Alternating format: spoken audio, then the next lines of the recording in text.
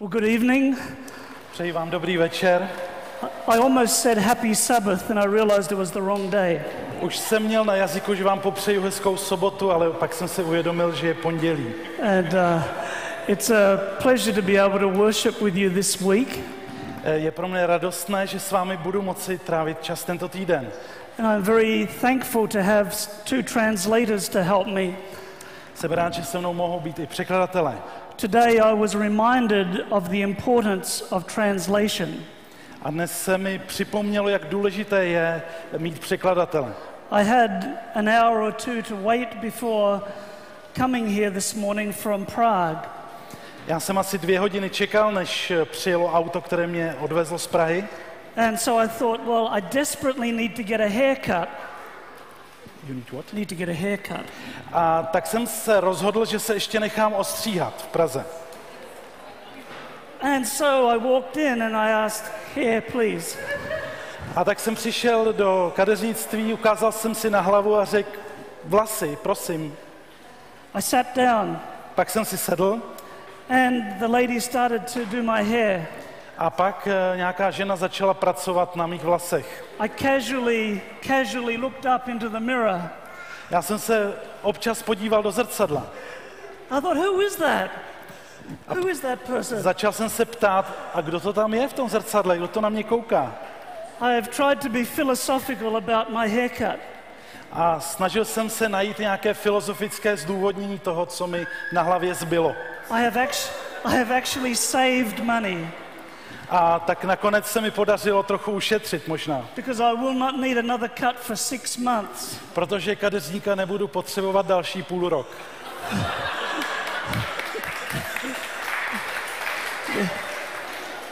The only problem is when I get back to the United States, I'll have to hold up a sign with my name so that my wife recognizes me. Jediný problém, který je s tím spojený, je, že až se vrátím do Spojených států a manželka mě bude čekat na letišti, měl bych mít jmenovku se svým jménem v ruce, aby mě poznala.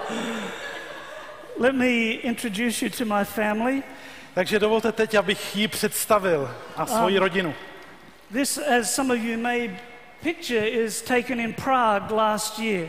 Asi jste si všimli, že ta fotka je z Prahy, z minulého roku. I sometimes call myself Abraham. Já někdy sám sebe nazývám Abrahamem. Because in my old age, God gave us the gift of this beautiful little girl, Bethany. Protože v mém pokročilém věku mě Pán Bůh obdařil krásnou 5letou dcerou. And we had such a lovely time last year when we came here that when Pastor Peter invited me to come, I said, yes, we'll bring the whole family, we'll come back again. A my jsme minulý rok v Praze prožili takový úžasný čas ve vašem státě, že když bratr Pimek mě pozval, tak jsem neváhal a řekl, ano, přijedu zas. But unfortunately, when I looked at the airfares, A když jsem se podíval ale na to, kolik stojí letenka, I think everybody wants to visit Czech Republic in summer. A uvědomil jsem si, že možná téměř každý bude chtít v létě být v České republice. So I'm sorry that they're not with us this week. Ale jsem smutný z toho, že jsem se s bratrem Pimkem nemohl tady setkat. This is Bethany's first day at school last year. What's her name? Bethany.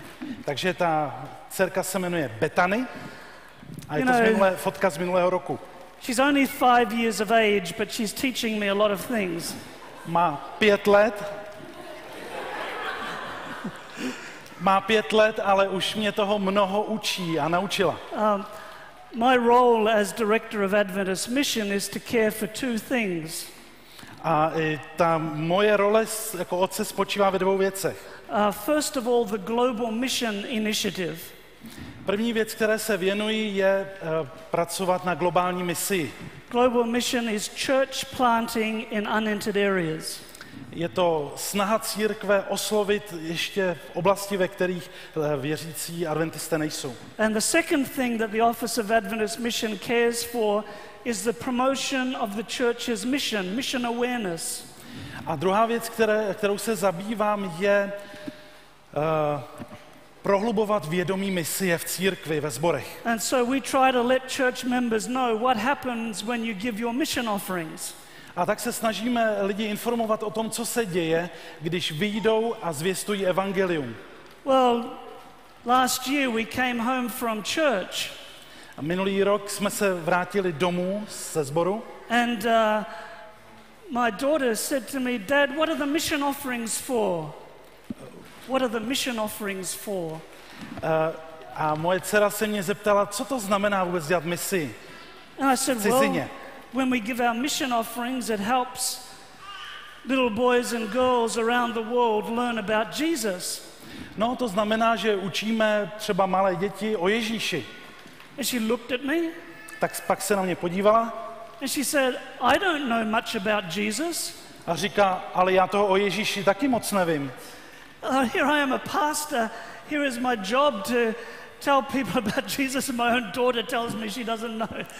A já jsem kazatel, já mám za úkol lidem říkat něco o Bohu a moje dcera mi řekne, že toho ví jen málo o Ježíši. So we keep learning. Takže se pořád musíme učit. I read a book recently called Made to Stick. Já jsem nedávno narazil a přečetl knihu, která se jmenuje Aby to lepilo, možná, volně přeloženo. This book talks about how there are some ideas, there are some concepts that really stick, others do not stick. A ta kniha pojednává o různých myšlenkách a myšlenkových konceptech, které se lidí hodně drží, anebo naopak věcí, které nejsou pro lidi aktuální. A few months ago, a friend of mine Před několika měsíci přítel mého přítele was in Las Vegas. navštívil Las Vegas. And he is not an Adventist, so after the convention he was attending, he went to the bar. Tento přítel mého přítele není adventistou a tak když skončilo to setkání, které v Las Vegas měl, tak navštívil místní bar. And he was sitting there having a drink Seděl tam, popíjel, when a very attractive woman came over to him and said, "May I buy you a drink?" a když tam tak sedí, najednou k němu přišla velmi, velmi atraktivní mladá žena a říká mu, mohu vám koupit drink? He was very flattered. Toho samozřejmě potěšilo He said, "Sure." a tak odpověděl samozřejmě. So she came back with two drinks, one for him, one for herself. A za chvíli se vrací a přináší dvě sklenice, jednu pro sebe a jednu pro něj. He took a sip, On si trošku loknul and the next thing he knew, a další věc, kterou si pamatoval, he woke up in a bathtub in a hotel room, and the bathtub was full of ice. že se probudil v hotelovém pokoji ve vaně, nebo v koupelně hotelového pokoje ve vaně, která byla plná ledu. He was freezing, he could hardly move. Byla mu zima a téměř se nemohl pohnout. He looked around Dívá se kolem and he saw a note a najednou si všimne malé poznámky. and it said, "Please call 911." A na té poznámce bylo zavolejte 911. He looked and right next to the note there was a cell phone. A tak si vzal telefon a chtěl zavolat záchranku. So he reached across with his half frozen hand and he picked up the cell phone and he dialed 911. A tak viděl tam ten telefon, vytáhl tu zimou třesoucí se ruku a vytočil z posledních sil záchrannou službu. And a voice answered A hlas, který mu odpověděl na druhé straně telefonu, and seemed to be very familiar with his circumstances. mu zněl povědomě v těchto okolnostech. And the voice said, "Slowly move your hand around to your back." A ten hlas v telefonu mu říká, pomalu vemte ruku a šáhněte si dozadu, na záda. And tell me if you feel a tube. A podívejte se, jestli tam cítíte nějakou trubičku. Sure enough, he put his hand around and he could feel a tube coming out of his back. A skutečně, když si tam šáhnul, zjistil, že mu z těla vede trubička. And he said, "Yes, I can feel the tube." A on do telefonu říká, ano, já to cítím, je to tam. And the voice said, "Do not move. A ten hlas z telefonu mu říká, ani se nehněte. You are the victim of organ harvesting. One of your kidneys has been taken. Jste obětí gangu, který lidem krade orgány. She said there is a group of thieves. It is a multi-million-dollar racket, but they are harvesting kidneys from unsuspecting travelers. A ten hlas v telefonu mu říká, je to obrovský biznis, je to skupina lidí, která lidem krade ledviny a prodává je na černém trhu. Now, the first important thing about this story is that it is not true. Zapomněl jsem vám říct jednu důležitou věc. Ten příběh se nikdy nestal. This story never happened. Nikdy k tomu nedošlo. It is what we call an urban myth. To je něco, co nazýváme městským mýtem, legendou. This story went to millions and millions of computers as people forwarded it thinking it was true. Je to příběh, který se šíří prostřednictvím internetu od lidí, kteří si myslí, že je pravdivý. In fact, the internet is full of urban myths. A internet, možná, že sami víte, je plný takovýchto nepravdivých zpráv a příběhů. My mailbox gets an urban myth every couple of weeks. Můj e-mailová schránka je plná takovýchto nepravdivých příběhů. Often sent by Seventh-day Adventists who think the story is true.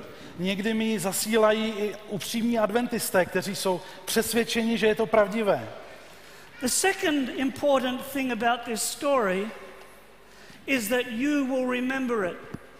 Druhá důležitá věc o tom příběhu, který jsem vám vyprávěl, je, že si ji určitě zapamatujete. Tomorrow morning, if I come to you and say, can you tell me the story about that man who lost a kidney, I believe you would get 90% of the facts correct. Kdybych se vás zítra ráno zeptal a řekl, prosím tě, můžeš mi povědět ten příběh o tom muži, který přišel o ledvinu, určitě bys 90% z vás jste ho byli schopni převyprávět. It is a story that sticks. To je příběh, který na vás ulpí, který se vás chytne. Now, if I'd come up here and read you a paragraph from a theological textbook, and then tomorrow came and said, can you please repeat that paragraph to me? You couldn't tell me because it didn't stick. Kdybych vám tady přečetl 2 odstavce z nějaké teologické knihy a zítra ráno se vás zeptal, tak nebudete vědět, o čem to bylo, protože vás ten příběh nechytnul. The two men who wrote this book, 2 autoři, kteří napsali tuto knihu, they are two brothers. Jsou to bratři. And they researched hundreds and hundreds of urban myths. Jsou to autoři, kteří studovali stovky a stovky podobných příběhů, mýtických příběhů, legend. And they asked the question, do these stories have anything in common? A položili si zajímavou otázku. Mají tyto nepravdivé příběhy něco společného? And they discovered a pattern. A pak objevili určitý společný jmenovatel, vzor. And we'll talk a little bit more about that in a minute. Za chvilku o tom budeme spolu hovořit. You know, trying to get things to stick is an important business. Velice důležitým obchodním prvkem je poutat věci dohromady, aby držely pohromadě. Back in 1849, the safety pin was invented. V roce 1849 byla vynalezena sichrhajcka, zavírací špendlík. Then in the 1920s, the zipper was invented. Ve 20. letech minulého století se objevil zip. We take these things for granted, but someone had to invent them. My už tyto věci považujeme za samozřejmost, ale někdo je kdysi vynalezl. And then around the same time as the zipper was invented, super glue was invented. A přibližně ve stejné době, v těch 20. letech 20. století, také bylo vynalezeno super pevné lepidlo. And just a few drops of super glue will make things stick. Stačí jenom několik kapek toho super lepidla a věci drží velmi pohromadě. I want to show you a short video about super glue. Já vám chci ukázat jedno kratinké video o tom, jak takové lepidlo funguje. It's in English, I'm sorry, but I think you will get the idea very clearly. Je to v angličtině, ale myslím, že i z obrázku pochopíte, o co jde. Super glue will bond anything from broken pottery to yes in human skin, but is it really super strong? Well, we'll start with the bowling ball. Thanks, Tim. I'll give you that.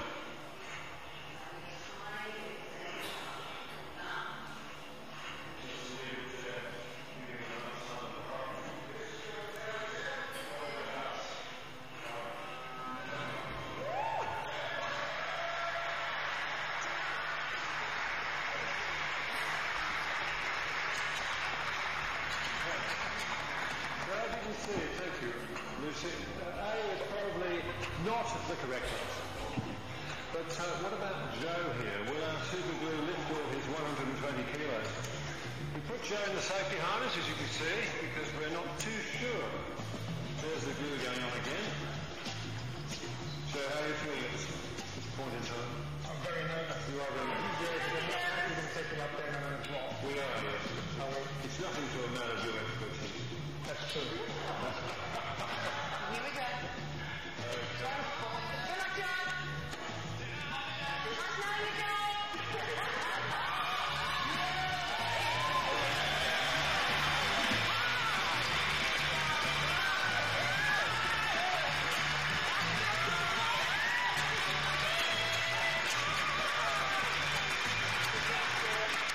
Let him down. It's my way of getting square. That's a lovely film you were in. Yes, I was very good. It was You were very good at this, yes. David William was good. No, he was good. Good on you. So I shall have to leave the studio for the final stage of this experiment. Four-wheel drives really grip off-road terrain, but does superglue grip even more? Specifically, can a little bit of this lift 2 tons of that? Well, here you go.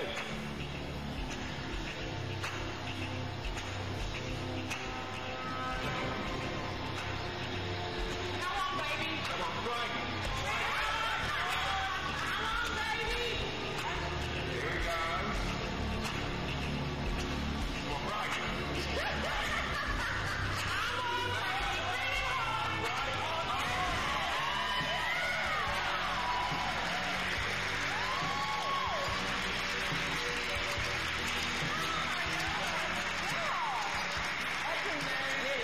Super glue, just a few drops can carry that sort of weight.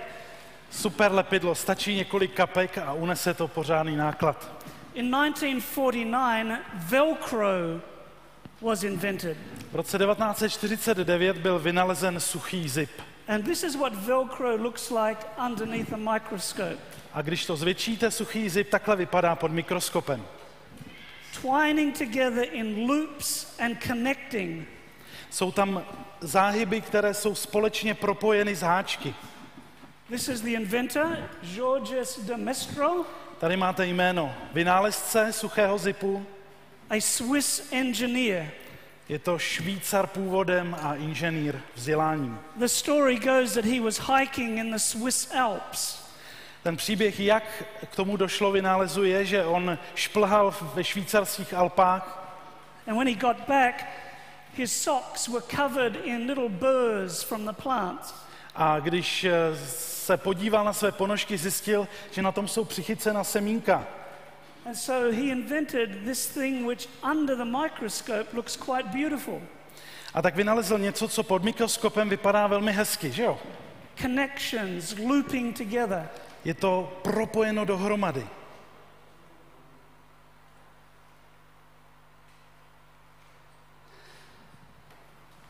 Here's a man in a Velcro suit. Tohle je muž, který má na sobě suchý zip, oblečení ze suchého zipu.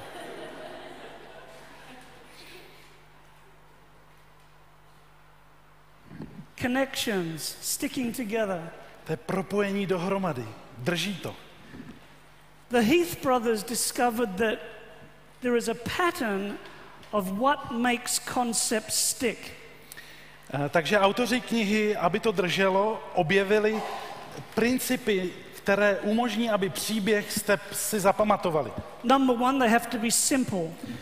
Za prvé, příběh musí být velmi jednoduchý. Number two, it has to be something unexpected. Za druhé, je to něco, co neočekáváte. Something concrete, Za třetí, něco konkrétního. something that is credible, Za další, něco, co je věrohodné. something that is emotional, Jsou zároveň do toho zapojeny city. and something that is told as a story. A je to něco, co je vyprávěno jako příběh. The kidney story, Příběh o ukradené ledvině. simple, Velice jednoduchý. unexpected, Neočekávaný. concrete details, Jsou tam zapojeny konkrétní detaily v tom příběhu. kind of credible, A je to docela věrohodné. emotional, Zároveň jsou tam city. and it was told as a story. A vyprávěli jsme to jako příběh. Now, the big corporations know the importance of keeping things simple. Velké obchodní firmy vědí, jak je důležité, aby věci byly jednoduché. Can anybody tell me the name of the corporation's logo right here? Můžete mi říct, jak se jmenuje firma, která má to logo nahoře? Everybody knows it, but Nike is not written there. Každý tu firmu znáte a přitom tam není vůbec napsáno, o jakou firmu se jedná. It's an idea that is stuck. To je myšlenka, která je spojená s tím logem. Back in the 60s, I guess it was, Coca-Cola, it's the real thing. Kdysi měla Coca-Cola tento leták, který říká, je to skutečná věc. I mean, this was years ago, but I think many of you here will remember that. A možná, že to není jenom věc stará desítky let, ale pamatujete si na podobnou reklamu. Coca-Cola, taste 0 calories. Coca-Cola, ochutnáte 0 kalorií. You know, it is true that there are some things, some concepts, some ideas that stick, but things can also become unstuck. Je pravdou, že některé myšlenky se nás lehko přichytí, ale také platí to, že řada věcí nás nechává chladnými. Many of you in this room will remember when after more than 40 years communism in this country came unstuck. Možná, že si pamatujete mnozí ještě na to, kdy po 40 letech komunismu najednou ta myšlenka přestala být pro lidi důležitá, zajímavá. Like Velcro, there had been many factors combining together to form communism in this country. Stejně jako u suchého zipu bylo mnoho faktorů, které přispěly k tomu, že to nedržela, ta myšlenka už nedržela lidi zajímavé. But through the Velvet Revolution, that Velcro came unstuck. Najednou se ten suchý zip rozpojil při sametové revoluci. And you know, throughout Europe, many years ago, there was something that we called Christendom. Před mnoha lety Evropa patřila měla křesťanský základ. Where there was a general understanding among the population that there was a God, that Jesus Christ died, and that Christianity was true. Všichni lidé v Evropě věděli, že je tady Bůh, že existuje Bůh, že Ježíš Kristus zemřel a že křesťanství má pravdu. But Christendom in Europe no longer exists. Ale už nemůžeme říct o Evropě, že je plně křesťanská. Back in, I guess this was the 60s, Time magazine's cover, Is God Dead? A proto i obal časopisu Time si klade otázku, je Bůh mrtvý? And today we hear the voices of atheism getting even stronger and more strident. Slyšíme o tom, že ateismus je na postupu a jeho hlas sílí. For many people in our community, the idea of the Christian church is an idea that has come unstuck. A pro mnoho lidí ve společnosti, ve které žijeme, představa křesťanské společnosti je myšlenkou, která je neláká. I'm wondering whether the ideas of what makes something sticky can be helpful to us when we look at how can we make the good news about Jesus understandable and appealing to our community. A tak zkouším přemýšlet nad tím, jestli myšlenky této knihy o chytlavosti různých myšlenek nám nemohou pomoci v tom, jak zvěstovat evangelium. The Bible is full of stories that stick. Bible je plná příběhů, které člověka chytí za srdce. Remember when King David committed adultery. Vzpomeňte si na příběh o králi Davidovi, který si založil. He then followed that by committing murder. He followed that by committing murder. On vlastně způsobil to, že někdo byl zavražděn. And the book of Samuel tells us that Nathan the prophet was angry. V 2. Samuelově 12. kapitole můžeme číst o tom, jak prorok Nátan byl nahněvaný na Davida. Now, he didn't come into the palace and read to King David the 10 commandments, including the commandment that says, do not commit adultery. Nemůžete udělat to, že vystoupíte do královského paláce před tvář krále Davida a přečtete mu 10, včetně 7. přikázání. He came and he told David a story. On přišel a Davidovi vypráví příběh. He told him a story about two men in a city. Vypráví příběh o 2 mužích, kteří žijí ve městě. One was poor, one was very rich. Jeden chudý a druhý velmi bohatý. The rich man had land, he had cattle, he had flocks of sheep. Bohatý muž měl všechno, měl půdu, měl spoustu dobytka a stát. The poor man had nothing except for one little A lamb. chudý muž neměl nic, kromě jedné jediné ovečky. And the rich man had a visitor come from out of town. A bohatý muž, přišla k němu návštěva. And he had to prepare a meal for this visitor. Musel připravit jídlo pro své návštěvníky, hosty. And instead of going to his own flocks and choosing one of his sheep to be the meal, he went and he took that poor man's little lamb. A místo toho, aby zašel do svého stáda, tam vzal ovečku a připravil jí k jídlu a obrátil se na toho chudého muže a vzal jeho ovci. Nathan said that this little lamb was like a daughter to that poor man. Nátan říká, že ta ovce byla něco, co pro něj bylo něco velmi blízkého pro toho chudého muže. This little lamb used to even drink from the same cup as the poor man. Protože říká, že ta ovečka pila ze stejného poháru jako chudý muž. And the rich man comes and kills that little lamb. A boháč přichází, bere tu ovci a zabíjí. David was angry. To Davida naštvalo. He said, that man should be killed. A proto říká, ten muž musí být zabit. And then Nathan delivers those beautiful lines. A Thou art the man. Nátan potom dodá, ty jsi ten muž. Powerful story. To je úžasný příběh. Now, if we look at the elements of a sticky concept, Když se podíváme na prvky, které musí mít příběh, který lidi chytne, was the story simple? byl ten příběh jednoduchý, prostý? Yes. No určitě. Was it unexpected? Bylo v něm něco neočekávaného? Oh yeah, David fell for it badly. He didn't expect the punchline. No samozřejmě, protože se tam stalo něco, co nečekal. It was a concrete story, two men, one sheep. Velice konkrétní příběh o 2 mužích a 1 ovci. It was credible. Bylo to také uvěřitelné, to, co David Nátan vyprávěl. David tomu věřil, co Nátan vypráví. Was it emotional?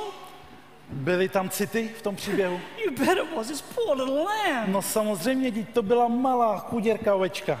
And it was a story. A bylo to celé zabaleno do příběhu. Now, Jesus was the master of telling sticky stories. Ježíš je vlastně tím největším mistrem ve vyprávění příběhů, které se dotkly lidských srdcí. His parables are sticky stories. Jeho podobenství jsou takovými chytlavými příběhy. The Good Samaritan. Příběh o dobrém Samařanovi. You know the man on the donkey traveling down the road to Jericho. A vy znáte ten příběh o muži, který cestuje na oslu do Jericha. He's attacked. Je napaden. He's beaten. Zbyt. He's robbed. Okraden. He's lying on the side of the road. Leží na straně té cesty. And two religious people walk past and ignore him. A 2 nábožensky založení lidé prochází kolem něj. And then someone does stop and it turns out to be a Samaritan. A pak ten třetí se u něj zastaví, pomůže mu a vyjde najevo, že se jedná o Samařana. Now, the Czech Republic is no longer a Christian nation.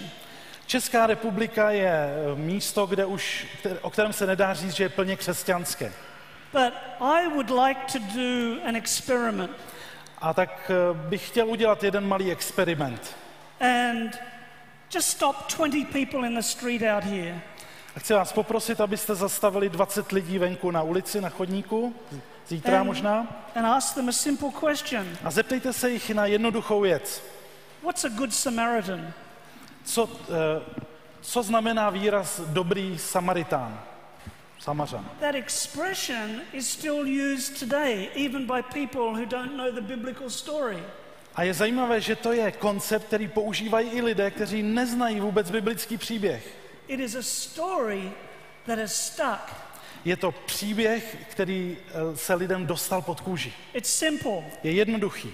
It's unexpected because the good guy is not the religious guy. The good guy is the hated Samaritan. Je v něm moment překvapení, protože ti, kteří se měli postarat, byli ti dva věřící a ne ten Samařan. It's concrete, a story of a man traveling on a road. Je to konkrétní příběh o muži, který cestuje z bodu A do bodu B. It's credible. A je to příběh, který je věrohodný. It's emotional. Jsou v něm zapojeny city. It was very emotional for the religious leaders who heard that story.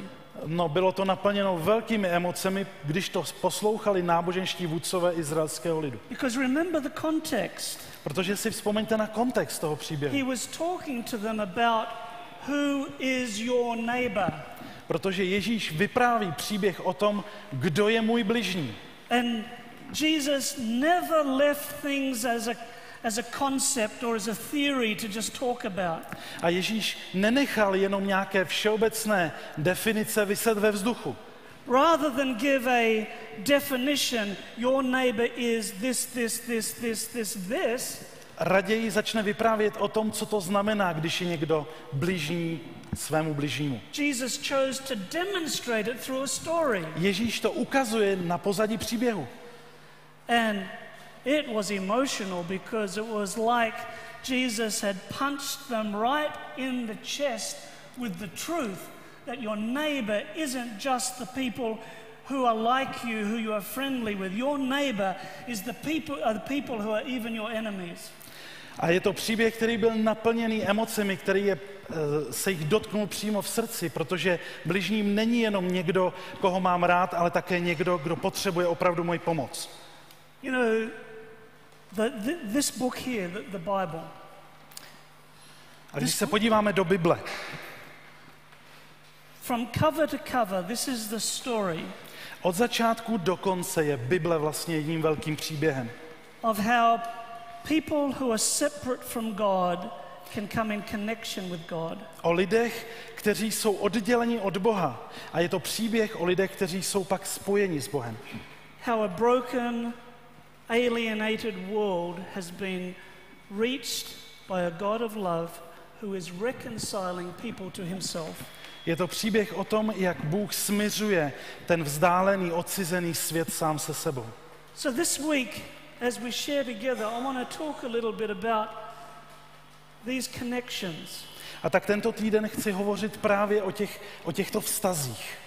How do we build the connection between us and God? Jak můžeme vytvořit spojení mezi námi a Bohem? Because just like there are loops and hooks in just like there are loops and hooks in Velcro. Stejně tak jako v suchém zipu jsou háčky a ty nitky, které se propojí. Velcro would not work if there were no loops and hooks. A suchý zip by nefungoval, pokud by tam tyhle dvě věci nebyly.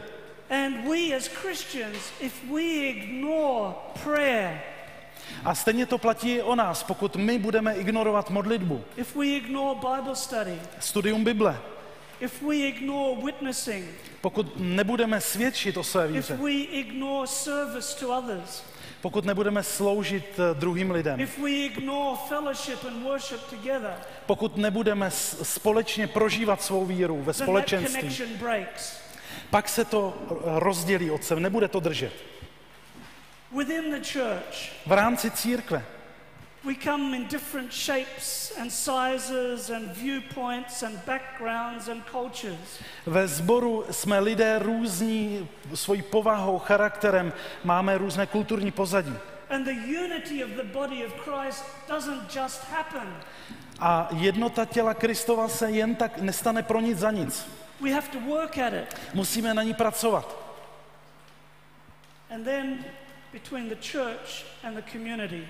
Ale je třeba propojit také sbor nebo církev se společností. A few years back, Před několika lety the Adventist World Survey was conducted. byl proveden průzkum veřejného mínění mezi adventisty.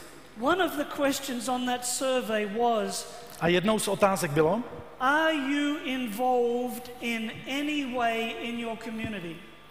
jedna z otázek byla, jste nějakým způsobem zapojeni do práce ve společnosti, kde žijete. Not do you volunteer 50 hours a week to feed Ne. the hungry, but are you involved in any way in your community? Neptali se na to, jestli konáte 50 hodin dobrovolnictví každý týden, ale jestli jste zapojeni nějakým způsobem do společnosti, ve které žijete, do města. The result? A výsledek? Fewer than 20% of Adventists are involved in any way in their communities. Méně než 20% adventistů se nějakým způsobem zapojuje do činnosti společnosti, místa, kde žijí. So that means that many of the loops in the community don't have any Adventist hooks. To tedy znamená, že mnoho těch nítek nemá vůbec žádný adventistický háček, který by je propojil. And sometimes we look at evangelism A někdy se také díváme na evangelizaci and we think, okay, evangelism means we'll get a professional public evangelist to come, run some meetings for a few weeks, and then we'll pray for the result, and then we've done our evangelism. A někdy si evangelizaci představujeme tak, že se budeme modlit za evangelistu, který přijde, bude mít několikrát v týdnu, po několik týdnů setkání a to je všechno. It's like having Velcro where you just have one hook. To je, jak představte si suchý zip, který by měl jeden jediný háček. And then we wonder why the connection isn't very strong. A pak se budeme divit tomu, že to propojení nebude velmi silné, pevné. And so this week we will be talking about the holistic ministry of Jesus Christ. My se tento týden budeme dívat na to, jak Ježíš pojal svoji službu celostně. A holistic ministry which means that we need to give of ourselves to mingle with our community. Kdy my se vydáme druhým lidem a propojíme se s nimi. In closing, I want to share a Bible verse with you from the book of Ephesians. Na závěr bych vám rád přečetl verš z epištoly Efeským. And I'm looking at verses 15 and 16. 4. kapitola a verš 15. a 16. Speaking the truth in love, Buďme pravdiví v lásce. we will in all things grow up into him who is the head, that is Christ. Ať ve všem dorůstáme v Krista, on je hlava. From him the whole body, joined and held together by every supporting ligament, grows and builds itself up in love as each part does its work. Z něho roste celé tělo, pevně spojené klouby navzájem, se podpírajícími a buduje se v lásce podle toho, jak je každé části dáno. Let's pray. Modleme se společně.